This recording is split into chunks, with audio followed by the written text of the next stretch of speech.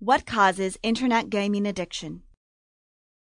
The causes are really not clear about Internet or gaming addictions because, in part, it is such a new technology. But I think we're going to find that it essentially holds the same sort of dynamics that cause many other addictions.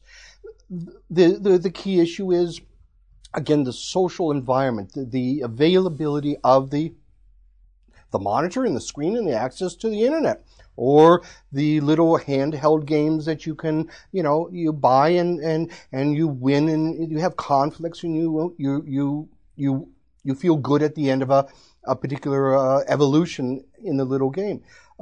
Again, the causes of the addiction are there. Very much in a sense like alcohol, they're immediate, they're predictable. I can feel, if I'm bored and I reach for a computer addiction or a little game, I know I can change my feelings quickly, efficiently, effectively, and predictably right away. I don't have to wait to go and play basketball. I can change the way I feel and my mood state immediately through a machine.